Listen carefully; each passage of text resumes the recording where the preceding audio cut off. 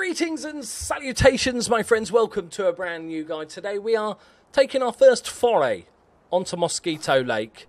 Show you a couple of spots, but there will be a separate video for like good spots. But more talk about the game in a bit more in depth. We're going to talk today a little bit more about the sort of progression system in the game and achievements and statistics and all that sort of good stuff and everything like that. We'll do it while we're fishing because, you know, multitasking. Right. So we've got our rod, we haven't bought anything, we're still just level 1, so we're keeping it simple. So right away, as you start here, you can actually hire a boat if you like and float out onto the lake and cast from there and stuff, but you don't need to do that and it costs money. And we're saving money because we want to talk about what we want to go for first. So there's actually a really nice spot literally at the camp. Just walk out onto this bit of decking. Server restart for Steam Wallet fix in an hour and 12. Good news. Good news. Also, with the chat room, we talked about the Loki Doki chat room. Once you click on it and you join the chat room, whenever you log in, you will automatically be in the chat room. Pretty much all of us just hang out here all the time, to be honest. But you can if you want. If you want to go back to the default place, you can go back to the pier, which is where we are now, or join other chat rooms and stuff. Just remember, it will go back to where you were first. So let's cast out. We're going to try and catch some fish whilst not looking at our float. And also, like, don't be afraid to move the float. Don't think you know, wherever you... Because unlike a lot of these action fishing games where you've got like a exact button where that's going to cast and stuff, you have to sort of, you know, check it by eye and stuff. So you can, if it's not where you want it to be, you can just sort of wiggle it around a bit and go, yeah, I want it just there, please, thanks. But let's talk about a couple of things, and that is what the leveling system is all about, and also where do you go first, because what do you buy first? What are we saving for first? So that's going to be, I'm going to get a bite. I'm forcing it to happen before I move screens. Remember, if we're looking in here, the game isn't paused. You know, check back. All right. Okay. It's just, God damn you, game. God damn you. So, hang on. There's the nibble. Generally speaking, if you get those first little nibbles, sometimes the float will just disappear. But if you get a little nibble like that, it means you're going to, at some point, generally speaking, you're going to get a proper bite. And that's actually not a bad sleeper. That's our first one, over 100 grams. We're in the big time, boys. So as you can see, these fish don't really put up much of a fight, which is a good thing because if you remember, we don't have a reel. This bit of line coming off the end of our pole is all we've got. And the shock absorber to stop the line just breaking is the pole itself. As it bends, that's the shock absorber. So, yeah, so...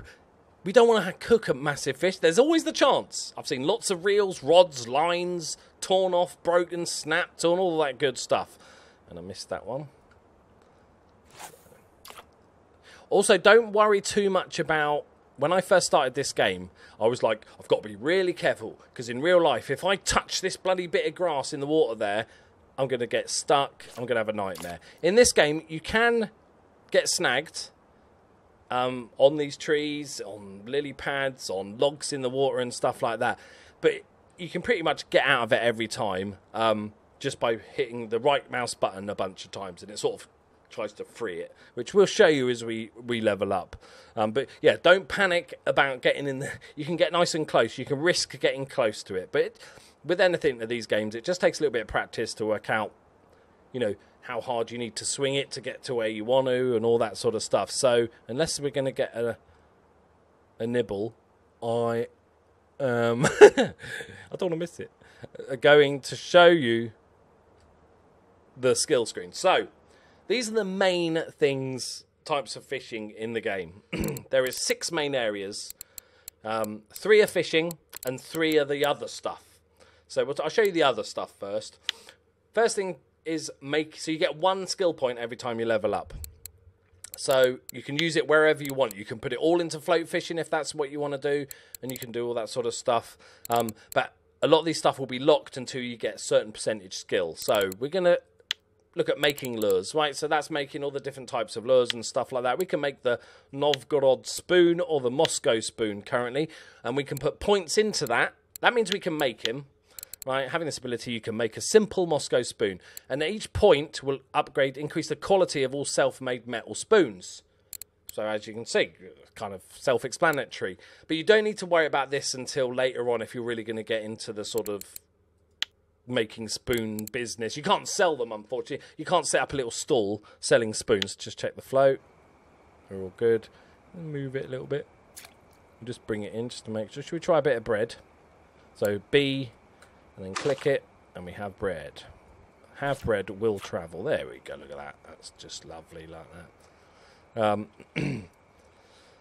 So the two sort of crafting skills to really go for are making ground bait and harvesting baits. We'll talk about ground bait first. And if you don't know, ground bait is basically a powder substance with various different ingredients that you add a bit of water to and mash it up either into balls to throw out into the lake to attract the fish, or if you're using a feeder or a method feeder or something like that, or a PVA bag, which is a dissolvable bag, you put the ground bait in, you cast it out, let's say on a feeder rod. When it sinks to the bottom, all the good stuff comes out next to your nice little bit of sweet corn or whatever you're using, and are more likely to attract fish. It's useful all the way through the games. You don't need to use it early on because you have to buy ground bait, okay? And each time you level this up, you get more components to make better and better ground bait.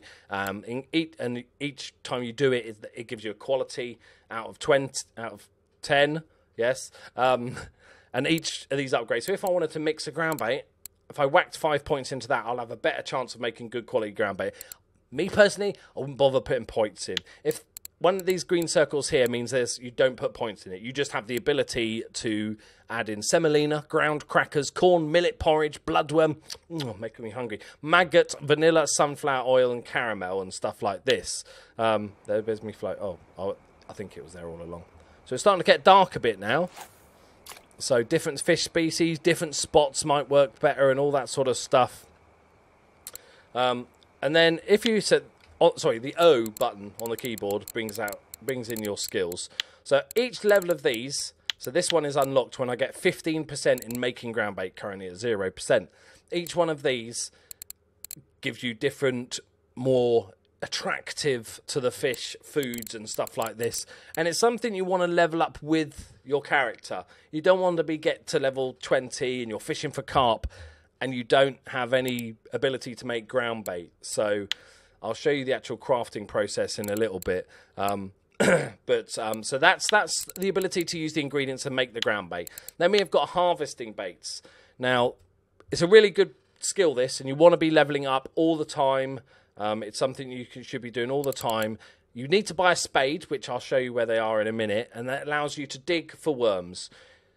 Bonuses, you get free bait that you don't have to pay for, and it also skills up all the other things so you can make wet bread as bait, potato cubes. So you can buy things in the shop, like you can buy loaves of bread, which you then use this skill to make into wet bread. Potatoes into potato cubes and all this sort of stuff. And there's pea porridge. There's a few different ingredients like processed peas and stuff like this.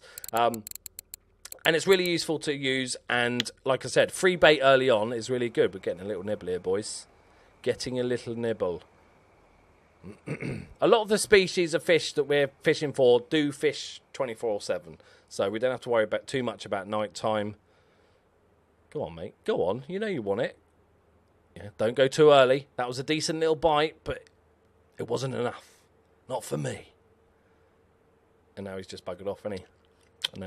No, he's still there. The fish got... See in the bottom left there? Fish got away. You see? So we know that one... Actually, it might have been a tiny fish that hooked itself and then got away. That's the only time you get that message. It's not like when you miss a bite, you get that message. That's actually a fish that... So it could have been a tiny little ruff or something like that got away. So let's go back into here. So I'll show you the spade. We've covered the sort of ground bait making, and now we've covered the harvesting of bait. It allows you to create different baits, because a lot of these baits you can buy at the shop, but it's sometimes a lot cheaper, or sometimes it's impossible to. They won't have them in stock in the shop, but you can buy the ingredients, make it yourself. And we'll talk about baits probably in a special video, because there's so many different baits, and we'll talk about what's good for what and all that sort of good stuff. Next up, we have we'll go from this side on the main skills. So we've got float fishing, which is what we're doing now. So what we could do, if we really enjoyed float fishing, hang on, I just sensed a bite. I just felt a bite using the force. Okay, what you could do, I think it's very good to diversify how you fish and try out all the different stuff. Because like me as a kid, and growing up, I loved carp fishing. So that was with carp rods and feeder rods and all that sort of good stuff, method feeding and all that sort of stuff. And that's what I gravitated to when I started this game. But I'm actually really enjoying spinner fishing, and I've never spinner fished in my entire life. But it's really because you go for pike and perch and predator fish. And they fight really, really well. So I'd say don't worry too much about the points early on. Hang on, I can't concentrate with that float bobbing about. Just either eat it or fuck off. All right? That's your two choices. You've got 5 seconds. I'm going to take it away from you. He's just taking it. He knows he's on YouTube, this fish. He's like, yeah, look. I'm famous, lads. Watch me. Watch it. He's not going to do it, is he? Just take the bait, mate. Lovely bit of bread. You're making a nice sandwich. And also the baits you make don't have a quality to them. So there we go. That's he's oh, he got away, little bastard. So you don't get like you make some bread and you go, oh, this is quality 3 bread. It's just you've made bread. F on the keyboard gives you a flashlight, so it's quite handy if you're fishing in close like this and you're having trouble to see your float. It doesn't scare fish away. I don't think it has any effect on the game-wise that way, but that's handy. Also, there was another shortcut that I wanted to remember to tell you that I've completely forgotten. Yep, it's gone out of my head. It'll probably come back at some point when it's useful. Yeah, so back to float fishing. So what we can do here is we have the ability to use the telescopic rod. Obviously, that's what we're doing. And you can basically put points in this, and it will give you more casting distance and accuracy, because it doesn't always go straight. You can sort of look where you want to cast, and it might go off left or right.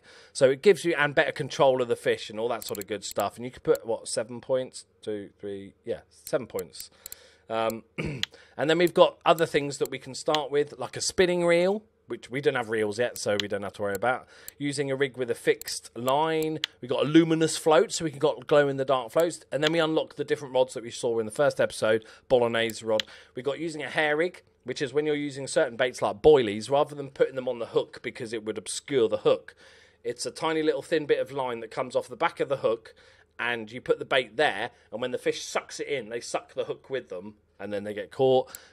Different rigs and stuff like this. You don't have to worry too much about this because we'll talk about it as we unlock these things. And then you've got spin fishing, which is basically the same idea. So you've got the basic, I can use a spinning rod, but I can only use spinner baits at the moment. And when I get to 15% in spin fishing, I can do spoon fishing and then jigging and then different type of rod and a different type of reel and all that sort of stuff that will unlock. And then you can put points into it or you cannot. Once you've learned something, I can use a spinning reel and a spinning rod here. I can still catch big fish with it. You don't have to put any points in it to make it a viable thing. You only get so many points, so you've got to sort of concentrate. It's like, okay, am I spinning enough that I'd actually like some casting distance and accuracy? You know, that sort of thing. So if I wanted to concentrate on spinning, then this technique of fishing with spinner baits improves. The higher the technique, the greater the chance of catching a trophy fish, bigger fish. So that might be a thing you want to put points into. But don't worry about spending your points early on. Don't even think about it, because you can save up, try the different methods of fishing, and then decide, actually, yeah, I really like float fishing. I'm going to go with this, you know, I'm going to save up, and when bolognese rods unlock, I'm going to put all the points in there, which is at what? 30%. So we get a luminous float at 25% and 30% and all that sort of good stuff. And like most games, as you level up higher, the leveling up is slower. Not getting any bites here. Let's head off around we'll just go to a different spot. So we can have a look on the map, see where we're going. Around here's a nice little spot, so we'll head over here. Like I said, I'm going to do a lake guide and river guide for each of the different venues we can fish at. So we want to go just alongside. There's a lot of the places have got names. This is Perch Creek. There's a spot just here I like. There's some nice lily pads here that you can just flick it out. Generally speaking, and this is very general because you can catch fish from anywhere, especially with float fishing, is that open, clear water is not that good. You want to find features where you think the fish might hang out for a bit of safety and stuff like this. So this is a lovely little spot here. We'll make sure we just pull it out a little bit so we can sort of see it. It's a lovely little spot here because the fish will feel calm and then they'll see that lovely bit of bread that's not catching anything at the moment. We'll give the bread a minute before we go back into it. Yeah, so that's spin fishing. Very sort of similar theme, and then we've got bottom fishing. So you start off straight away. We can fish with a feeder rod. Then you've got a paternoster rig, which we'll show you when we get to it. Hair rigs, which is shared with the other tree. The picker rod, and then when you get later on, you can use the carp rods, which are like heavy duty stuff and all that good stuff. Oh yeah, the thing I wanted to show you, which is quite important in this game, is you can put your rods down with the 0 key, and you can put your rod down here. So there, our float is still there, and it's not going to fall off. Right, even if it hooked into a jaws, it's not going to pull your rod in like I have had happen to me in real life. It's not going to pull your rod in, but it allows you to do other stuff. So this could be my feeder rod, and I've just cast it out. I've put it down, and I'm doing a little bit of float fishing over here. And even if you're doing other stuff, you know, it allows you to carry on fishing. So I can just keep an eye on the float while I'm doing other stuff where I'm digging for worms or whatever, and then come back to it and all that sort of good stuff. What we're going to do is I'm going to give some worm action. And just like in real life fishing, as this is a simulation, that's the thing, not a sort of fishing action game, is that some days are better than others. Some days you just might struggle to catch fish. Some days you might catch 100. In a 24-hour period on the lake. It's like that, you know, and you find a little spot that's working, and it's glorious when you find a nice little spot that's... I would like to catch another fish, but like get to level 2 would be nice before the end of this video. I'm just basically showing you how not to catch fish. Good stuff. But like...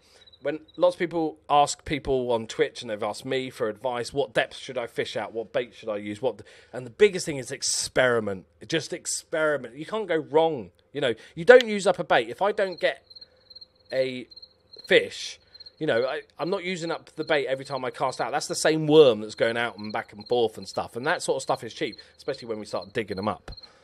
Okay. Nobody wants any...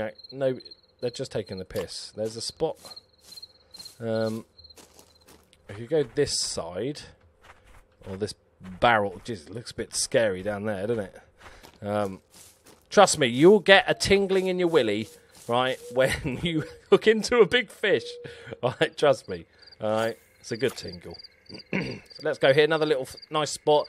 There's some logs here, some lilies, there's all that good stuff. So, of course, I'll probably just, you know, won't get any fish. Yeah, so this spot pretty much covers it. You do have the ability once to reset and refund all of your points. So let's say you got to level 20 and you spent 20 points on mostly on float fishing, and you decide, actually, I don't want to do float fishing anymore. You can reset that and put it in something else.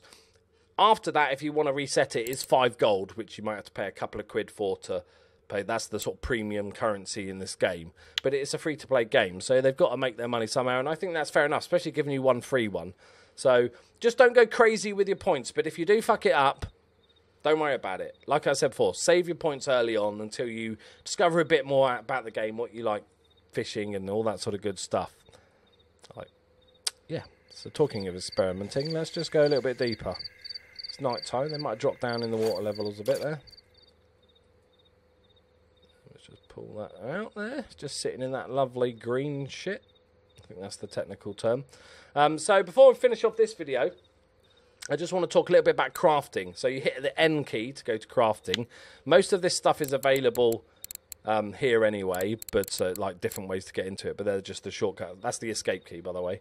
Also, F1 key brings up lots of all the different shortcuts and everything like that. The N key is our crafting.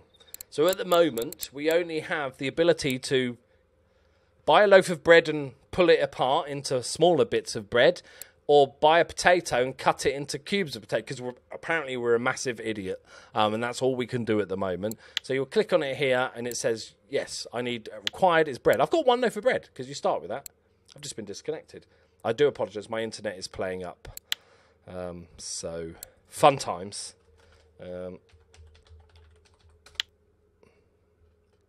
Is he going to let me throw it back in? Go on. Is it? My internet's just died, hasn't it? Okay, quick edit here but while I wait for my internet to come back. Fun times, Northern Ireland internet. It's the best. There we go, so we are back in. Anytime you get the server has a little brain fart and kicks you out, or the server resets, or you disconnect and stuff, is you will be back at the sort of entrance point, but all your rods will be back in your inventory and stuff like this. So now we're here. My embarrassment of not catching the fish. So what we'll do is show you a couple of little things. So there is one other building we haven't looked at, and that's the workshop. The workshop is where you buy stuff. You can repair your stuff. This little green line at the bottom is how damaged it is, so we don't have to repair that. And then you can buy stuff for making lures and all that sort of good stuff. We can also buy, and this is one of your earliest purchases, a shovel. I'm actually just going to, we can start with 50 silver. I'm going to buy a shovel. I need to be level 3. I can still buy it and use it at level 3, but because we can't use it, I'll just wait. So I'll show you the first couple of things you want to be buying is a shovel, so you can start leveling up that skill, the harvesting bait skill, and getting yourself some free bait in worms. You also do dig up red worms, which are really nice bait as well, just smaller, they were angrier worms, basically. So that's what you want to buy early on as well. And also the other thing you want to buy is a landing net. At the moment, you just have to swing fish in, which is fine when you're catching little fish, but when you start, if you catch a bigger fish, and you're on quite light tackle, it can be a struggle to get it in, and you can lose fish like that. So nice and early on, probably the first 2 things I'd suggest buying is a landing net and the shovel. And once you get a shovel, you can just hit U, and it'll be here, and you just click on it, and then left click on the ground. It does use your energy, because, you know, it's tiring digging up worms. Did we actually catch any fish? We did. Let's sell our one little fish. You'll get more money than this. Don't worry, guys. It's not like that much of a grind early on. Okay, trust me. This is just my bad fishing that's causing this, right? Like I said, you can have a day where you catch 50, 70 fish without a problem and sell for 80, 100 silver and just have a lovely day, right? I'm just terrible at this game, it seems. Or the fish are just very shy of being on YouTube. One of those things. Right, there we go, my friends. If you've got any questions, leave them in the comments below. Try to sort of stick to stuff I've covered, because as the series goes on, we'll probably be covering other things as we get more in-depth and stuff. So what I'm going to do now is probably, like you should do, in this... Let's get your shovel, get your landing net, and then just start saving some silver, right? Save up your silver until the next video comes out, and then I'll show you the first things you should be buying on the lake, and that will really help you level up quicker, earn more silver, and all that sort of good stuff. And I'm going to leave you with a disgusting image of some dead fish. Pikey. I mean, they're pike, not pikey.